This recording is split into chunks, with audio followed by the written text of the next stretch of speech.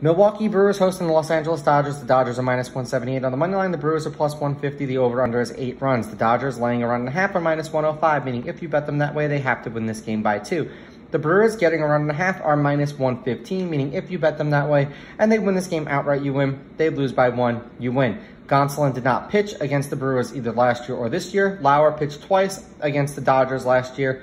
5 innings, no runs, no earned. They won that game 2-1. 5 innings, 5 runs, 5 earned. They lost that game 8-6 in LA.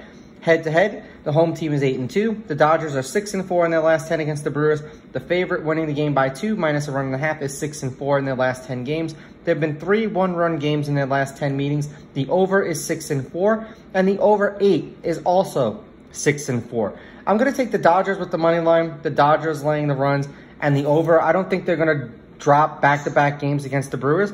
These are just my picks. If you disagree, please go with your gut. And as always, please bet responsibly.